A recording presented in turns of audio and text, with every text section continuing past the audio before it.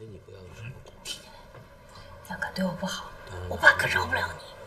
怎么？我哪敢啊？我不敢。生一个孩子，那一切都没得说。但如果没孩子呢？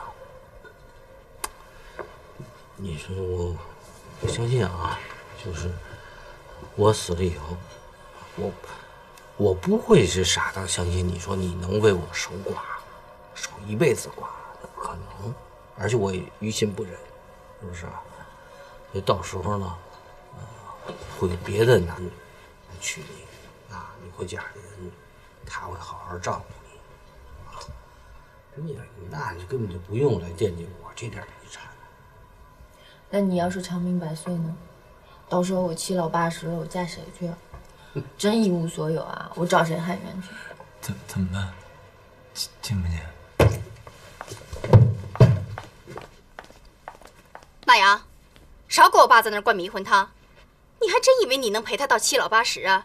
别给自己立牌坊了，蒙谁呢？哎，梅梅，你尊重点儿，你不尊重他就不尊重我，你知道吗？站那儿干嘛？过来！爸，我劝你一句啊，你也别想跟他生孩子了。万一他哪天跟你说他怀上了，你也别高兴太早，指不定那孩子谁的呢，到时候省得做亲子鉴定。给我闭嘴！你现在不是在侮辱他，你是在侮辱我。行吧，我给你看看啊，是谁侮辱你？老公，拿去。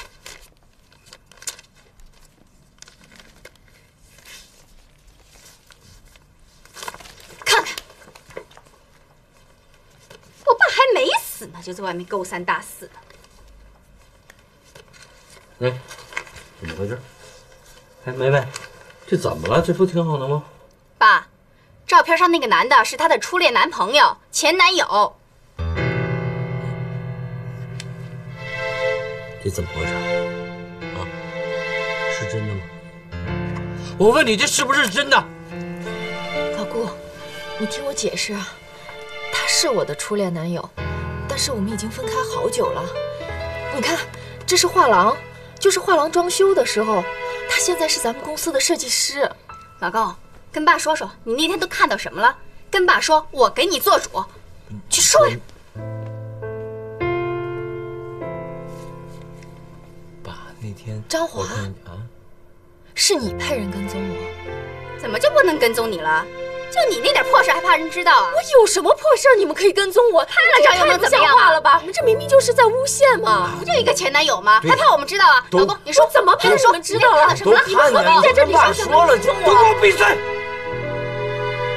我不想听，到外边说去。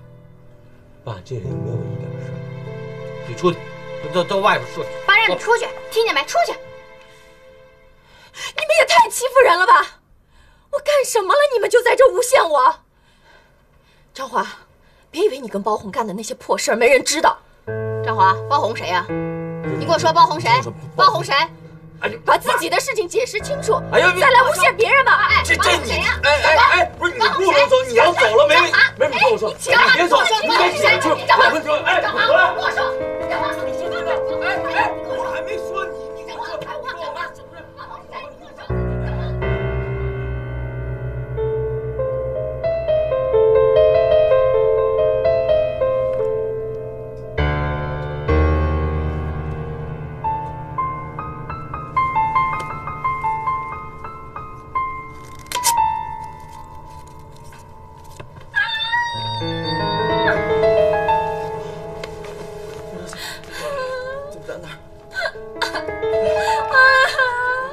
还愣着干嘛呀？快送医院！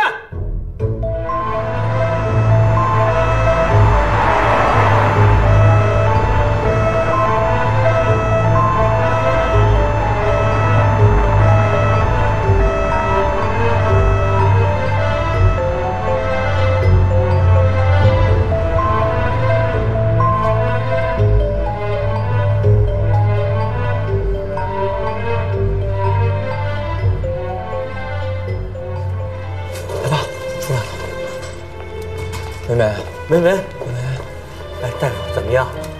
大人身上有些外伤，不太严重，但是很可惜呢，孩子没有保住。谢谢啊，大人保重就行。美美，美美，你睡了吗？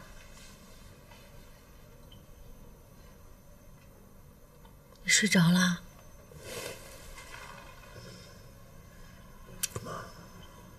我紧张睡不着。不要紧张。我想到明天要抓包红我就紧张，我现在手都是抖的。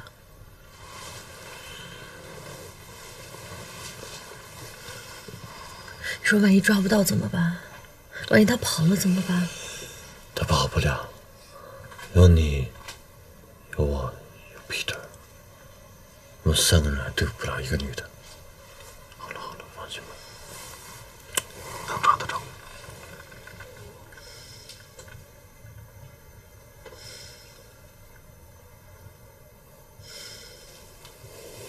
能抓得着，对吧？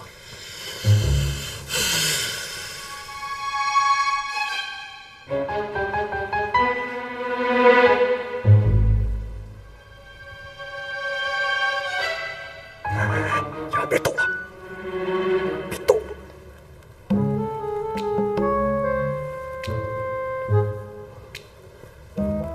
你俩把围巾拿下来，咱们是抓人，不是接头，不用伪装的。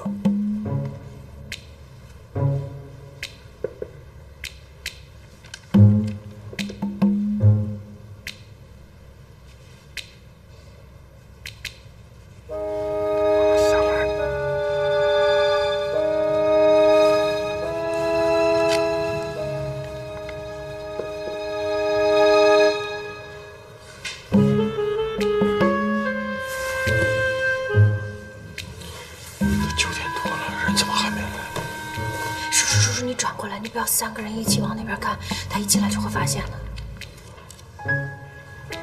为什么我坐在这位置，你们俩坐在那儿？因为我们见过他，你没见过。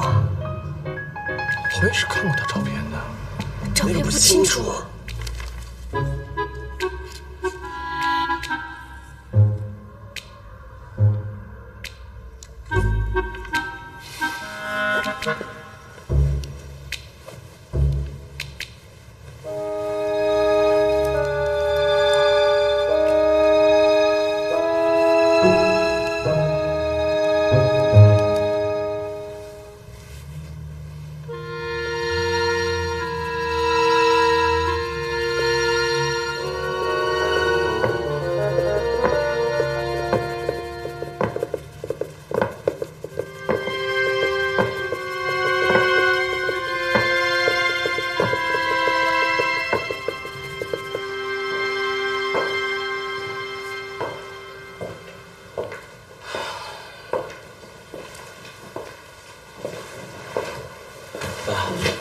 要不然你回歇着呀。我没事儿。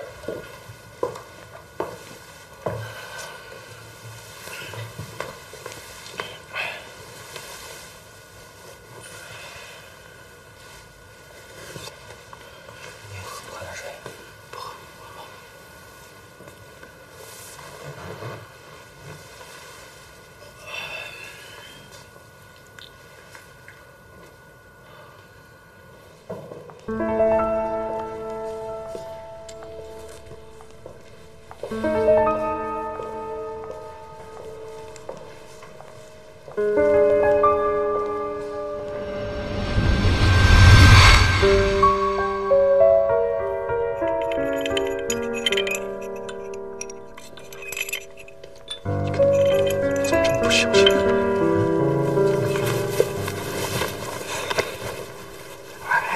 3个人并排坐很奇怪的。你过去。你大局为重，叔叔。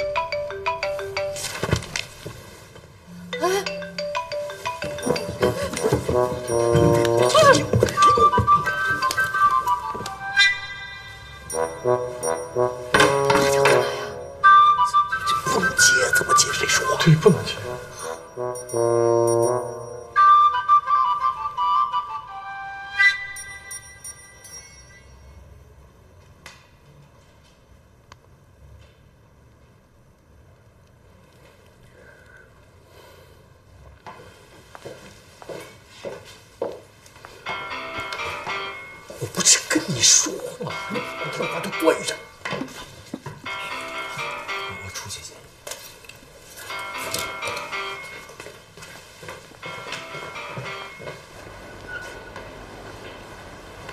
哎，喂，你好，请问这是顾美美的电话吗？你哪位？你是张华吧？你谁啊？我的声儿你都听不出来了？你什么意思呀？干嘛不接我电话？也连短信也不回一个？不是，哎，你怎么有老婆电话？想要找一个人电话难吗？我得给自己留条后路啊，是吧？你干嘛不回我短信啊？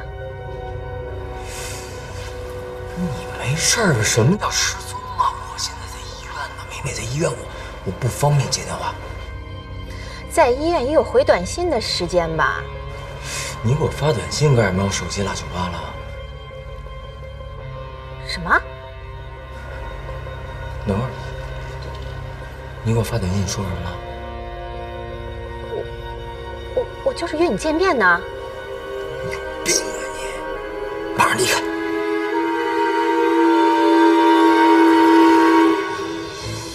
又打电话来了，他是不是发现我？快接住！不是发现我了，我觉得他是不是来了？不来了，他不来，是他不来了，所以才打这个电话。他不来，他为什么不来啊？给我时间了，我求你。你发一个信息问问他，你到哪了？到哪了？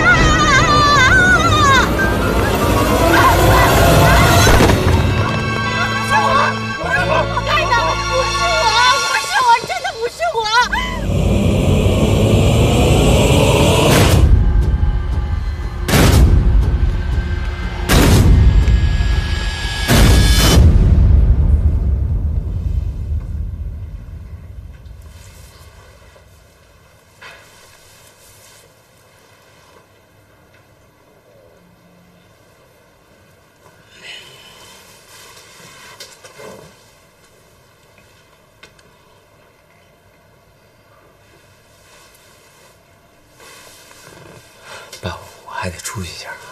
你等，不是你现在怎么回事啊？你这都什么时候了，跟这都躺着呢？现在有什么比他还重要的？好，现在走。你们找谁呀？哪位是张华？我是张华，怎么了？我们是警察，我们要拘留你。爸，你怎么回事？你什么拘留啊？张华涉嫌诈骗，我们要带回去调查，请您配合一下。您是不是弄错了？对啊，弄错了吧？签字。不是，同志，你尽力配合工作。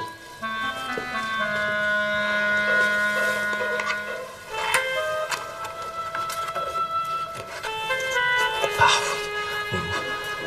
有没有这么回事？我不知道，我就配合一下，我马上就回来。哎，不是，怎么还带这个呀？我家属那边还病呢，你能不能不带这个啊？爸，你得想办法，你得跟你解释一下，爸。美美，长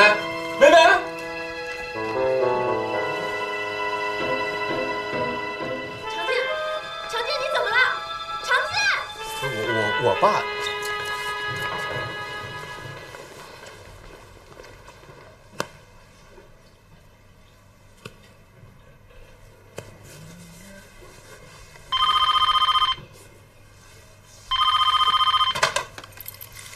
喂，小童啊，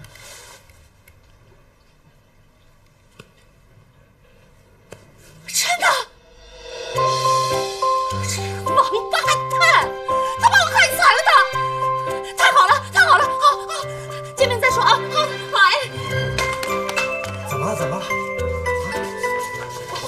王红这个王八蛋被抓起来了，太好了，太好了，太好了！太好了，这下是不是小童和小聪就可以复职了？那肯定的呀！太好了！喝酒，喝酒，四妹儿，赶紧，咱们得喝点酒。好，喝白的还是喝红的？当然喝白的呀，那喝红的，不是，当然是喝红的，不能喝白的，喝白的那一晕，那这高兴劲儿不就忘了吗？喝红的，喝红的。红的没了啊，那就喝白的。你白的，你刚才不是说喝了就晕了，高兴事儿就忘了吗？那没红的呀？没了。那赶紧去买吧。哎，你没回来吗？拿点钱。我这点高兴劲儿全让你给折腾光了！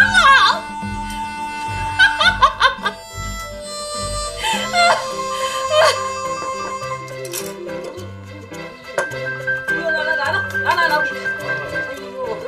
尝好了，好，香香。最拿手。我高兴，你跟着瞎高兴。你高兴我就高兴，互相传染。拿着，左手拿，左手高举，再高一点。干嘛呀？身子转过去，转往这边转，回眸，就是看我。哎，这时候你想象一下，你在哪儿？在三亚，海滩，仙人掌，沙滩，椰子树，你在前面跑，一定别跑快了啊！你要考虑到我的老寒腿，嘣嘣嘣嘣嘣嘣嘣嘣嘣嘣嘣嘣嘣啊！心情真好，跑起来。怕把你的血管跑崩了。这个人呢，哈，这一生一定要见大海，别跟我似的后海、什刹海，这都不行。因为呢，只有见了大海，这胸怀才宽阔。哇！再宽阔，我就打120了。你和张华是什么时候认识的？大概4年前吧。那个时候，我在广告公司做客户代表，张华还没成为孟君元的副总呢。但是后来我去香港发展了，我们俩就断了联系了。他是怎么找到你去诈骗孟金元广告汇款的？去年，包红从香港回来找我借钱，他说他妈病了，所以我当时心一软，我就借了他2万块钱。后来这钱他一直也没还。你为什么同意和他合伙诈骗？你不知道这是犯罪吗？那年，我陪客户到澳门去旅游，大家伙都说，都到了澳门了，就玩玩赌一赌嘛。我实在没忍住，我就玩了2把，结果没想到那天晚上我的手气就特别好，我一个晚上我就赢了10几万。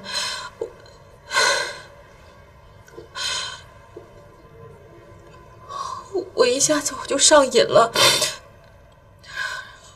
结果就越赌越输，越输越想赌，我就跟我的亲戚朋友到处借钱。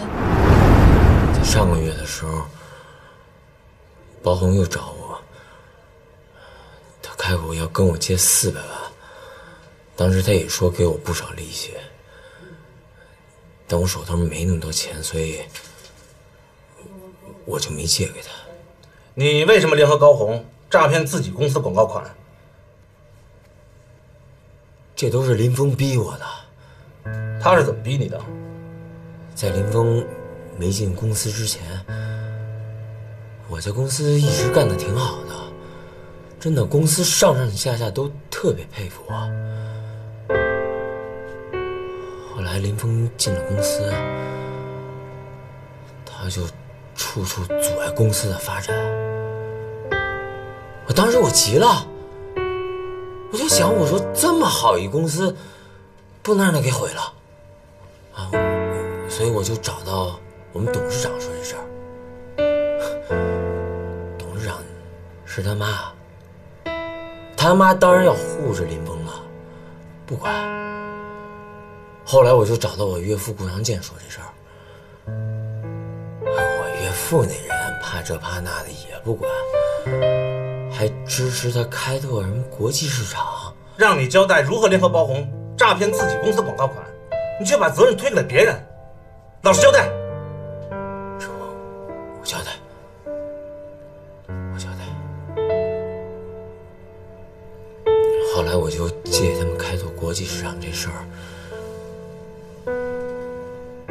我就利用包红进入，我想把这事儿给他们搅黄了，趁机击走林峰，这样我就能够重新掌握公司。当时我实在没办法了，我就想，我干脆跳河死了算了。就在那个时候，张华给我打电话了。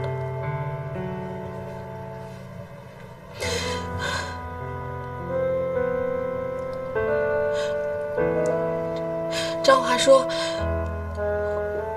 我拿到了公司给我的广告首付款，让我拿100万给吴向红。他说，他要拖吴向红和吴桐下水，让他们洗不清楚。后来我就拿了100万给他，剩下的那400万，我就用来还债了。我现在意识到我错了，我当时就是特别冲动，我干了这事儿。我现在后悔，我真的当时太冲动了，我求求你们给我一个机会，我已经后悔了，我求求你，我不想在这里头待着。事儿总算是过去了。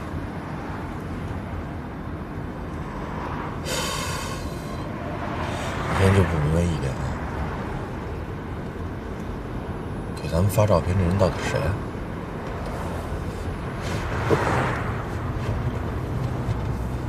叔叔，我想跟你商量个事儿。怎么你知道啊？我想离开公司。你听我说，我不是因为不想每天跟你在一起，而是我觉得，你看，我打来公司是因为孙小雅想让我帮 Peter， 现在我觉得 Peter 不需要我的帮助，而且我只会给人越帮越乱。你说给公司捅了这么大篓子，这幸好是钱找回来了，要是找不回来呢，我心里不得愧疚死啊！最主要，我觉得我不适合干这个工作，我很笨。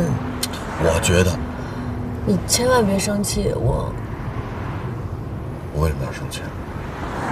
我觉得这个事情很好啊，早就应该这样了。哎，咱们当时怎么说的？咱们说有那么一天，希望我一个人就能把家养起来，然后你不工作，你在家养养花、养养草、养养猫、养养狗。哎，咱是这么说的，这不完了？这不是我们梦寐以求的日子吗？赶紧辞了，赶紧辞了，挺好。真的？嗯哼。那你不会等以后你有名了，然后到时候挣好多钱了，你也嫌弃我吧？得好好考虑考虑这个问题。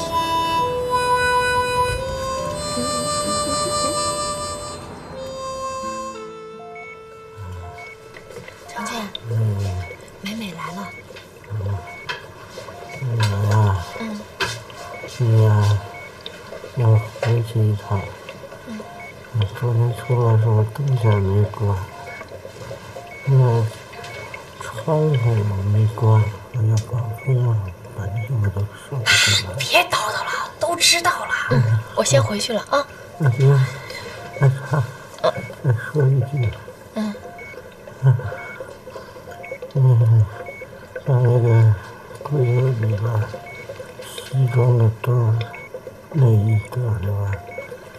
钱包给拿出来。啊，好。啊，这走的时候注意交通安全。好，我先去了啊。别闯红绿灯。开车开慢点。知道了吧？你有什么跟我说的吗？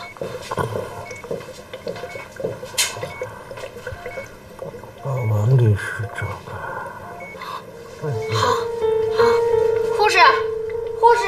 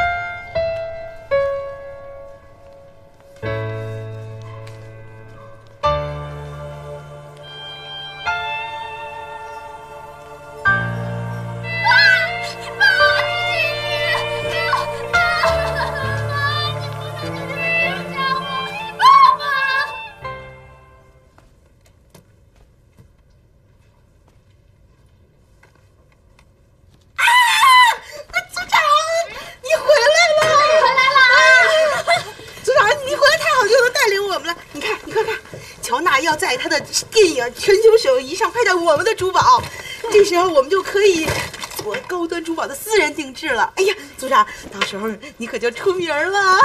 成不成还不一定呢。哎呀，我给你拿饮料去啊！哎，我那边也有。哎，大家，组长，那个，以前是我不好，真的，我有眼无珠。其实我挺想你的，我希望你能原谅我。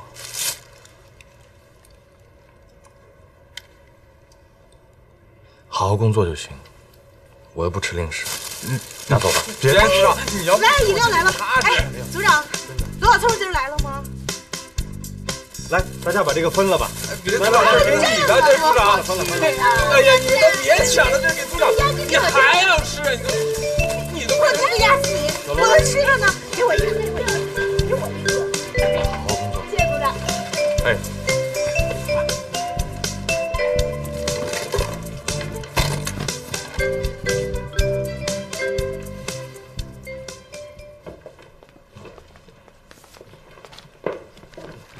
王律师来了。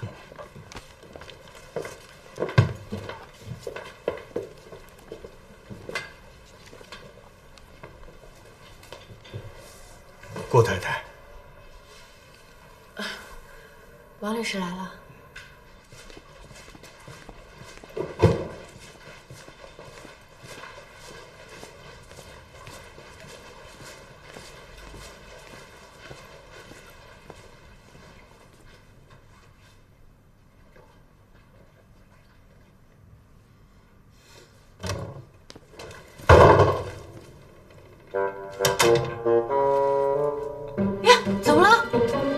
敲个门吧。哎，我不知道你在后边，你出个声啊！是。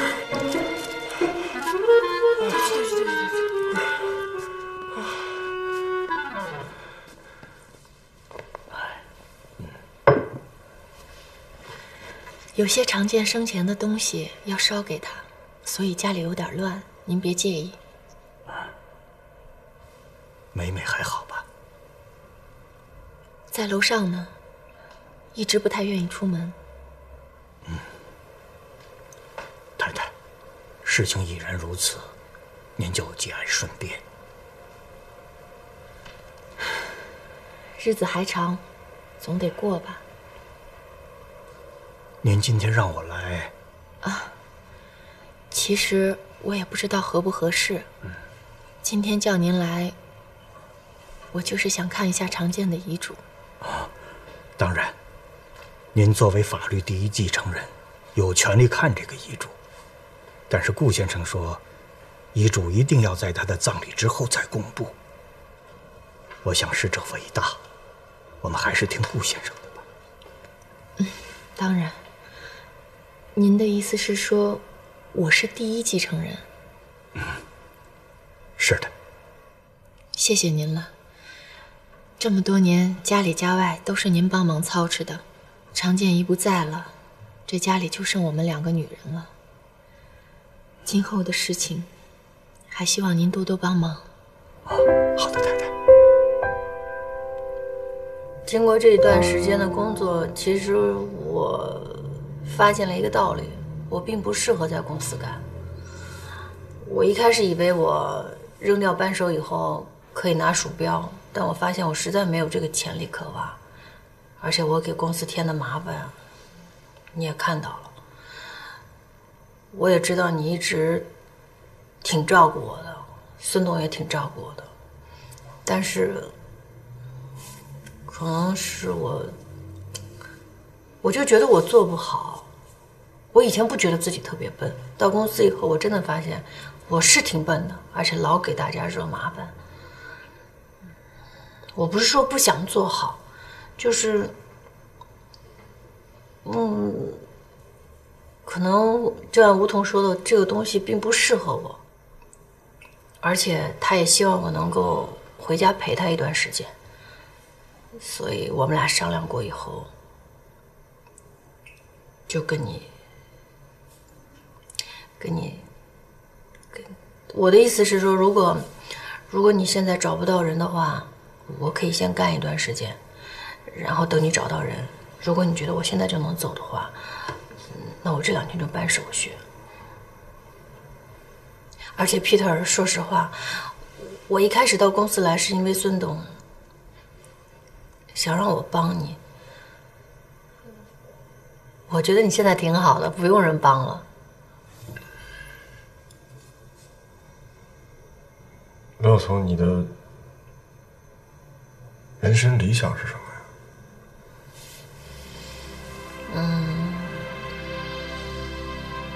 我没想过，我真的没想过。那你总有想做的事情吧？比如说现在想做什么，以后想做什么？我想做的事情，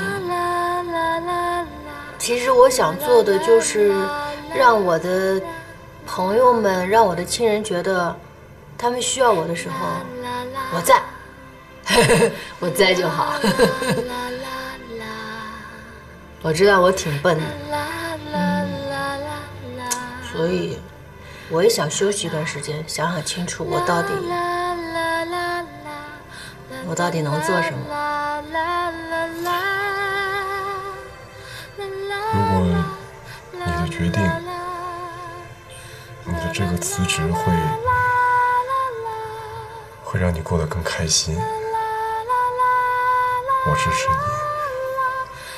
廖总，我希望你能做一个特别幸福的吴太太。你说的我都要哭了。没有啊，为什么？咱俩是哥们儿吧，是朋友吧。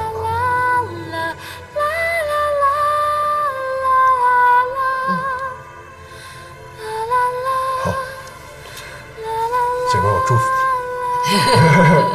那你今天弄得我真的很疼。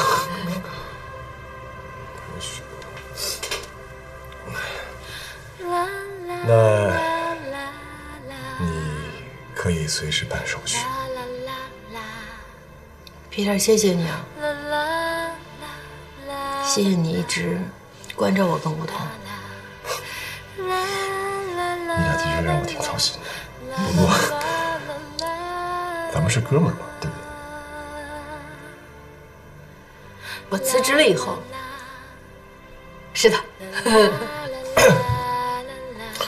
作为哥们儿，我有一个小小的要求。你说。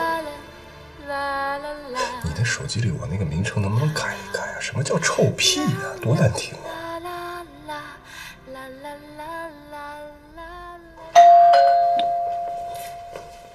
阿姨，去看看。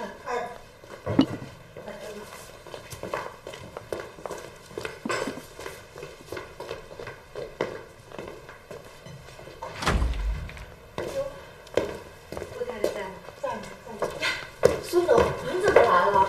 过来看看。快请，快请。坐。看看，都瘦了人。还好，顾太太，借水便。谢谢。是啊，以后有什么事儿，就只管跟我们说。老顾跟我们合作了这么多年了，就不必跟我们客气了。您说的是，老顾这么一走，我连个说话的人都没有了。今后咱们两家多走动。好啊。哎，美美呢？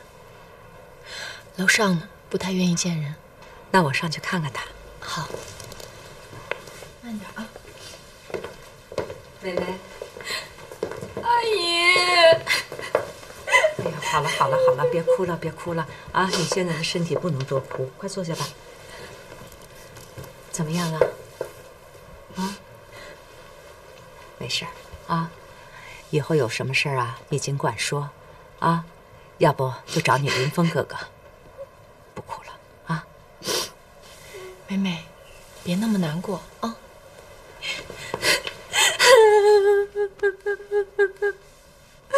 我们以后怎么办呢？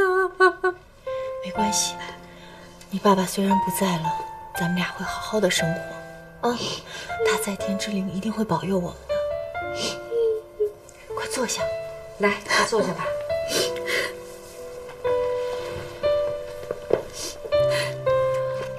阿姨，都怪张华。我们家本来挺富裕的，没想到他居然做出这样的事情来。不说了，是吧，林峰？啊，对这件事情，我也有责任。如果我事先私底下跟张华谈一谈的话，也许不会变成这样。好了，都不说了。林峰啊，以后没事儿多来陪陪妹妹，嗯。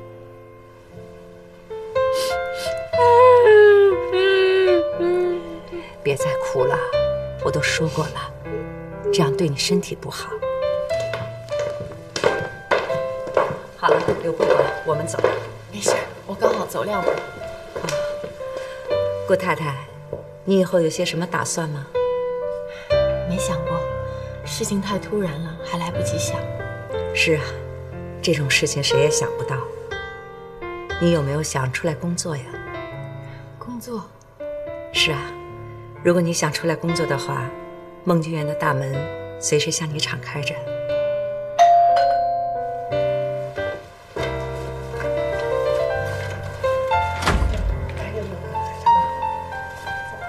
顾太太，王律师，你们谈吧，我们走了。哎，路上小心点儿。